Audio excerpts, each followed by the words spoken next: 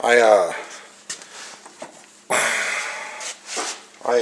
got a Snap-on Mig welder. That it's an older transformer welder, and the problem with the welder is the wire feeder.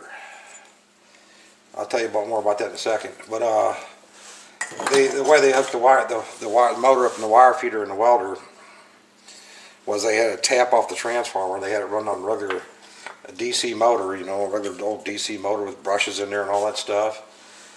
And the problem with the welder was the wire wouldn't, you know, it just wouldn't, you get the cord the wrong way and it wouldn't come out right. The motor wasn't, depending on the load, it would vary in speed, which is not good for a MIG welder. Well, it's a good welder. The welder's got, it's a transformer welder. I'll show you the welder. Hang on a second here. I got it all apart right now. It's sitting right over here. Turn this camera on so you can see it. It's a Snap-on welder right there. They got it all tore apart and everything. You can see it. I got the side off of it. But it's a good transformer welder. It's got plenty of, it's like, I don't know, 30% duty cycle at 200 and some odd amps or whatever. But it's a good strong welder, but the wire feeder in the thing is lousy. It doesn't work right. So I want to buy a different welder, but in the meantime I decided I was going to fix this welder right here. So that's what got me on this situation. And I knew the problem with the thing was the where they had to set it up for the motor to feed to run the wire feeder. So I took and went on eBay and bought me one of these brushless DC motors. This is a Longs. It's a BLDC-8015A, and I get the thing, there's no instructions with it. I contacted a place in China. They sent me some kind of 7Z file, which is a zip file. It showed me how to, you know, there was, I don't even know where the little thing went to right now. The potentiometer was on the board. It's laying around here someplace. Little bitty potentiometer. I lost it. Oh well, it wasn't working right anyway, but I want to show it to you. I don't see it. Anyway, it was right here inside the board right here. Well, that wasn't going to be very handy for me. I wanted to make this thing where I could, you know, put a knob, put this box inside the cover, and mount the motor. I took the motor off of here, and I machined this piece of aluminum up right here. And this piece of aluminum right here has got two bearings inserted in there. I had to take the shaft out of it. I machined it down to 8 millimeters, the same size as the motor shaft on this variable DC motor. Well, there's 4 screw holes right here that are going to have little tubes. This will be cut off, and when haven't got the adapter, the what do you call it? It's designed. It's a little coupling, little 8 millimeter to 8 millimeter coupling. I haven't got it yet, but as soon as I get it, I'm going to put this together. And then the motor's going to be mounted on here.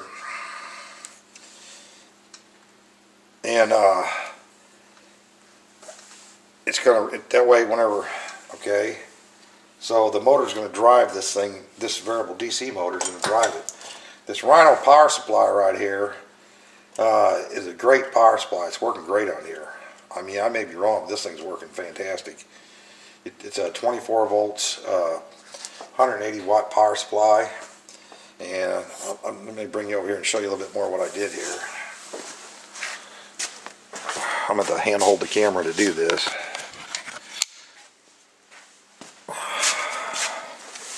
Okay, there's the power supply right there. Okay, see if you can focus on that maybe and see what we got here. That's the power supply. Okay, and hook it up to 120 on this side on this side right here.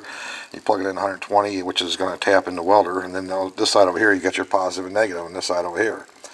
Well, I didn't have to hook these two wires right here. I didn't even hook nothing up on them. It's just one positive, one negative, and I got 24 volts DC coming out of it, which is adjustable also. Those wires come around here, and they come in on the DC minus and the DC plus. Then you got your 3 main wires, the U, the V, the W, for your motor, the yellow, the blue, and the green. Well, nobody told me this either, but you got, okay, so your yellow wire is a W on here, but it's also, the small yellow wire goes to the HW up here. That's the Hall effect sensor inside of here. I believe that's what it is, a Hall effect sensor. Then the V is blue, and the HV, which is like for the Hall effect sensor, goes to the blue wire. Okay, and then the U is green, and the green down here, same way, HU and NU. They go together. Then your red wire is the positive wire that feeds the motor, and the black wire coming back out of here is your negative reference wire. These two REF wires. Well, the way this thing's going to be designed, I took that potentiometer out of there, that little bitty piece of crap that was in there, and it was working fine when I got it. It's just that I wanted to be able to remote mount the potentiometer. Okay, and I soldered 3 little wires on inside this box right here, at this end right here. There's a red, a black, and a gray wire. And they come, and boy, you gotta really be careful. You can't put too much solder in them things. The one wire hooks on the top side. It's really, I don't know if you can see in there or not. I have a flashlight right here. Right there, the black wire down inside there hooks to the top right there in the center. The trace on the board is on the top, and it goes off to the left right there. And the other 2 wires are down below, but boy, you got to be careful you don't put too much solder, because you'll short them out. Anyway, now those 3 wires go up here to this potentiometer right here, and you can see the motor. Okay, so I'm gonna slow it down even more. This is a 5K potentiometer. Okay, it's turned way down. Okay, now I'm gonna start turning it up a little bit.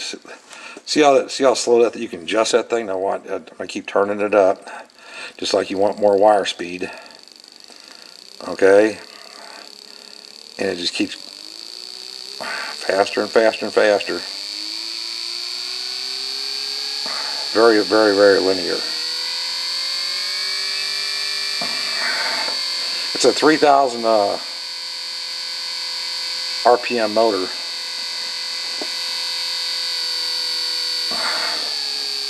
So I got to mount this potentiometer to the front of my welder and put a knob on it, and then it will control this. And whenever, say I get my wire speed right there, is where I want it at.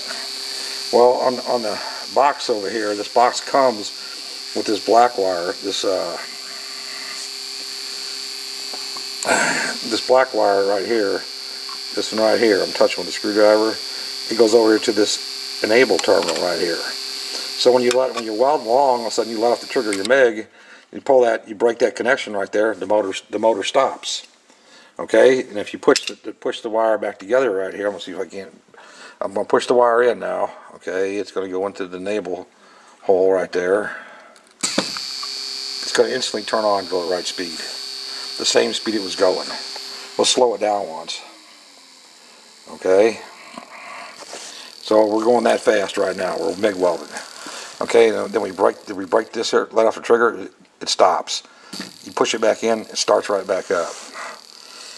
And you got a super variable speed motor right here. It wants to go that speed no matter what kind of load's on it. This is a, I can't remember if this is a NEMA 34 or what is this motor.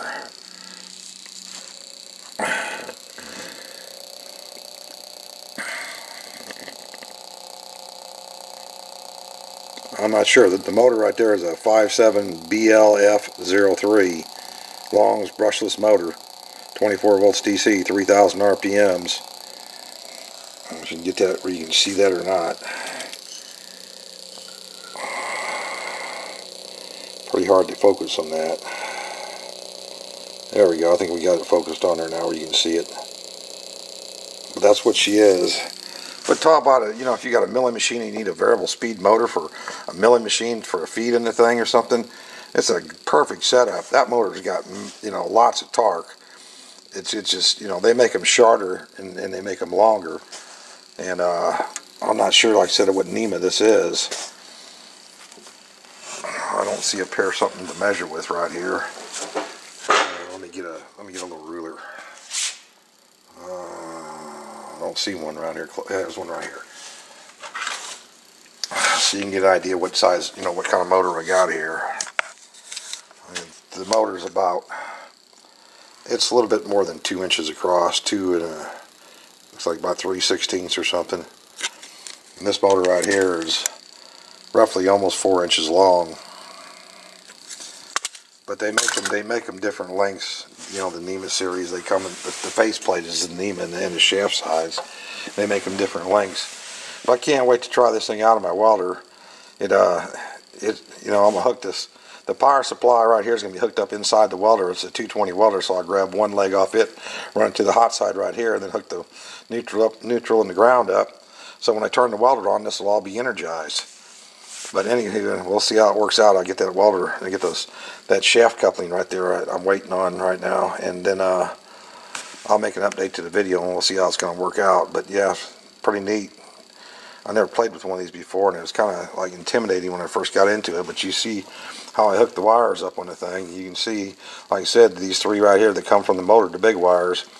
You know, they're like I said, the W right here goes to, and the same yellow wire out here goes to the HW up here for the Hall effect sensor on it, and the red wire goes to the positive, and the black wire goes to the negative right here.